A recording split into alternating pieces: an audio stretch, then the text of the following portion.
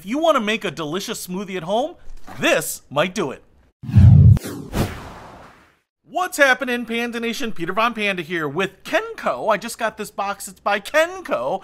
Came from kencko, and it says kencko right on the top. And in this box, it's supposed to be a delicious smoothie. Now, I have actually no idea how this works. I saw an ad for this, and I thought, wow, that does look good. I love smoothies. I hate running out for them. They're expensive. They take a while to make. You can't really drive through for them.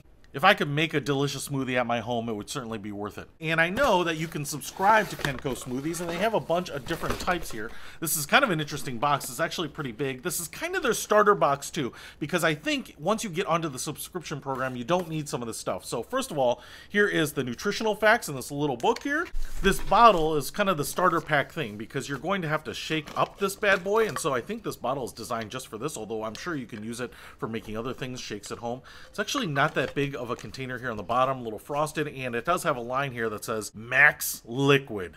You can see how that screws into the bottom here. Otherwise, it kind of looks like a regular 20-ounce pop bottle. And then on the top here, we have this little screen. I can pull that out. It looks like we have a little silicone seal on there, so that's going to filter out the big stuff, maybe ice or something. And then you can see how it screws onto the bottom.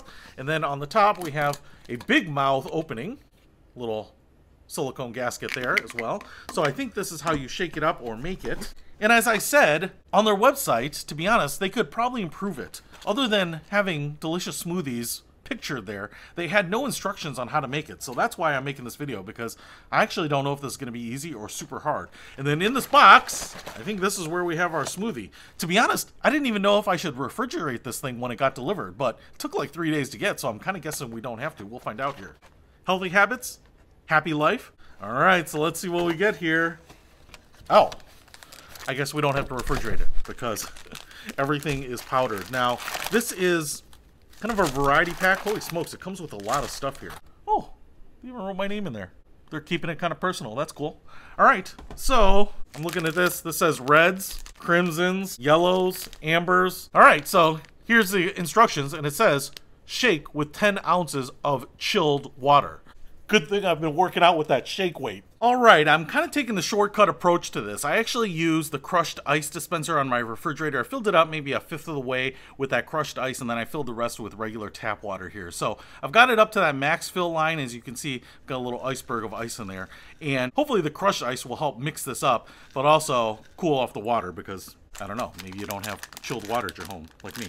All right, so I am going to try the oranges here. Just taking a little sniff here, and it smells like orange, but it also smells like healthy stuff. I don't know if it's like alfalfa or wheatgrass or something like that too, but I'm kind of getting a little bit of like a half orangey smell and a half like green vegetable smell. To be honest, I was hoping it'd smell more like fresh fruit and candy. And then in it goes. So there it is in there. I'm just going to put the top back on here, and then we are going to give it a shake, shake, shake, shake, shake, shake, shake that bottle, shake that bottle. All right, I don't know how long you're supposed to shake this, but I've only been doing it for like 20 seconds. All right, now I do want to show you what this looks like, so I don't want to drink it straight out of the bottle. I'm actually going to pour it at the top to kind of strain out the ice. I don't know that me eating the ice and maybe diluting the taste is all that fair. Although some of the ice is getting through the little grate there.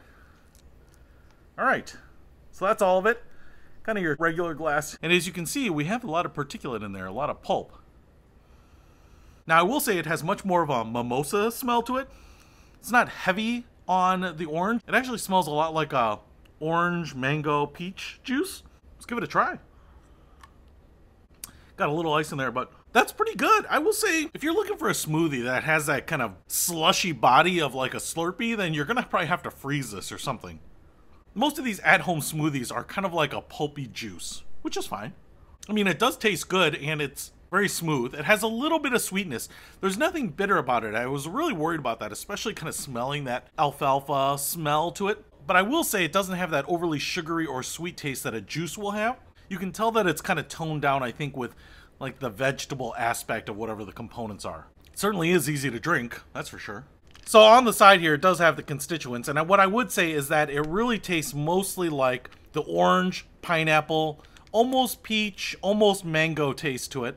But then it also says it has papaya, apple, rhubarb stalk, turmeric. And I would say that that kind of makes up the minority of it. I would say that that orange, peach, mango type of taste is 80% of the flavor, and then that 20% is that other stuff. I certainly wouldn't mind smoothies that are all just the fruit component, and they don't try to put in any of the other exotic types of flavors in there. But I didn't have any problem putting this down. Now, I will say, it only makes a glass of this, and it definitely has more of that smoothie experience when it's cold or chilled. So putting a little crushed ice in there, maybe using very cold water or something like that, I think is going to be an advantage. But if you want a smoothie at home, and now I have like a dozen of them, and everything that you need to get going, well, you can order this kencko starter kit and get subscribed. I think if you use my link to sign up, they'll give you a little bit of a discount. So I will put that in the description below, so that no matter where you are or how far you are from your local juice place, you can make a delicious smoothie at home. Peter Von Panda, out. We can discover more and explore so much deeper.